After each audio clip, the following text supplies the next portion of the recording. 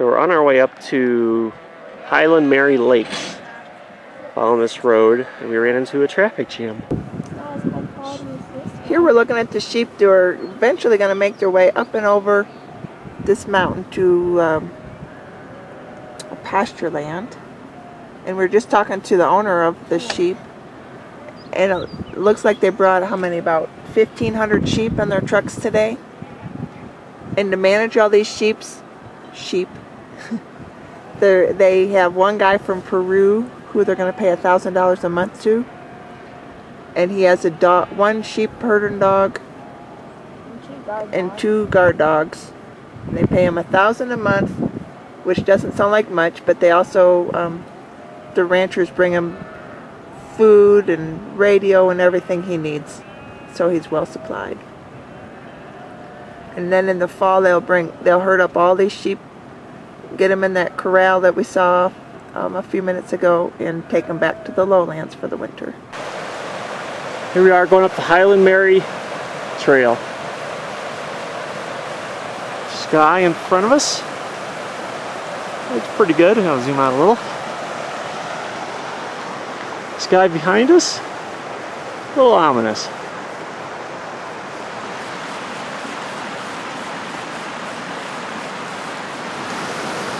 It's so pretty.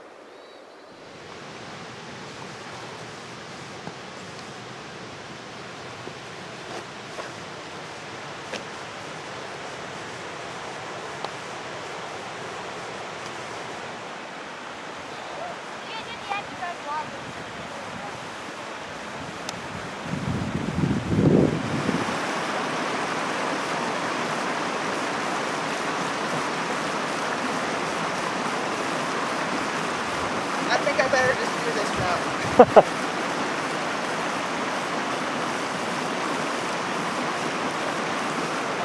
Nice job, honey. The rocks were definitely the safer way.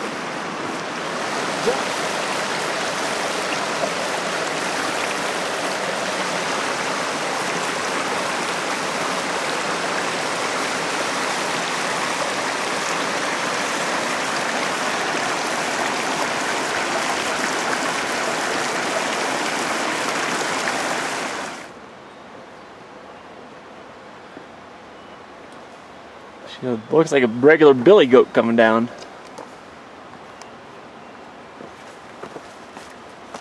Well, we're on our way down from Highland Mary Lake Trail. We didn't quite make the lake. There were thunder clouds rolling in. And we were tired. Hi. What do you have to say about that? It's good. Anything else? You should be a newscaster. Becky on the spot. Take one. The flowers were really beautiful. Don't forget the waterfall. And the waterfalls in the stream. It was just very pretty. Hannah had a first today. Don't even talk about it. All right. We'll talk to you later.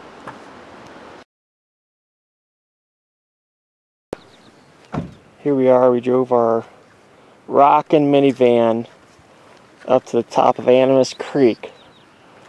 Most four-wheel drives, as you can see. There's four-wheel drives. That looks suitable to drive up here.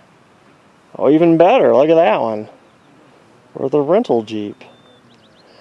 But we are at a ghost town. They bought the land for $1. $1? It's known for its indoor toilet, it says. Gustafson. Probably good old Minnesota family that moved here. Oh, there's Beck. You like it? It's pretty dilapidated in here. Is it? Yeah. I don't see any ghosts though. No ghosts. Alright, this is a 2-story one. Look at this. We're going to video this one. We're going to go in here and look over your mine out your window.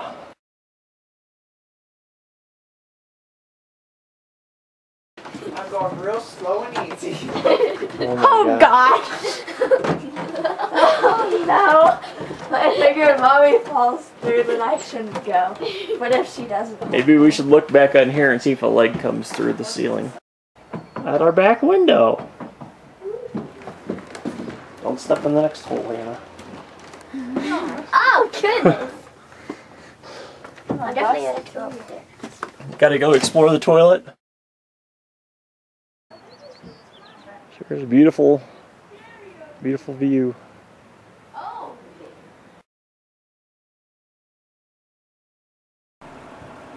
This is an old boarding camp for the miners.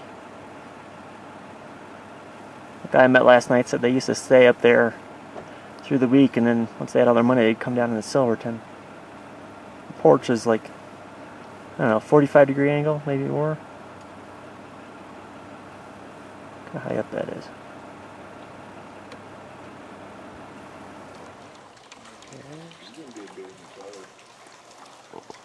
Here we're at the Old 100 Mine. Hey girls.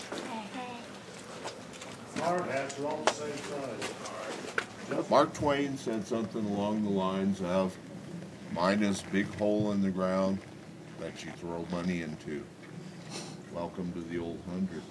Between 1968 and 1971, Dixieland spent about $11.5 million. They never found a pound of pay in rock. They did build us a nice mine turbo. I'm nervous.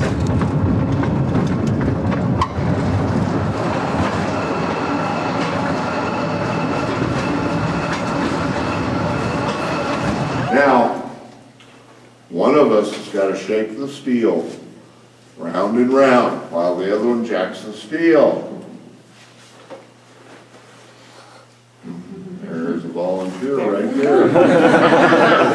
Go ahead, it'll be Here, fine. young lady. Grab that with both hands. I know you're not going to disappoint me. Now, when I hit this, just turn it a little bit, not much. Okay, you ready? 1, 2, 3! Oh, you're a little too brave for my liking. Usually I get them to jump over there.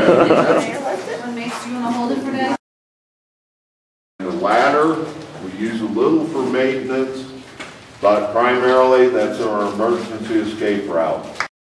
Sometimes, suddenly, seemingly for no reason at all, these lights would go out, leaving you in total darkness. But there was a reason. Tommy knockers would blow them. You never see them, you never hear them, but they're there. They're little elves and spirits that live off. I wouldn't be too quick to stop. And they live all through the mine. They love to play tricks on miners, like to knock your hard hat off, blow your lights out. Because this is the honey wagon. It's the miner's porta potty.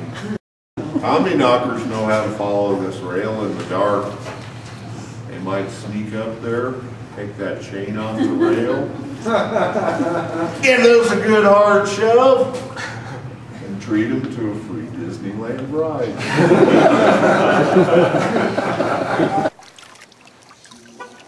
Real fine stuff.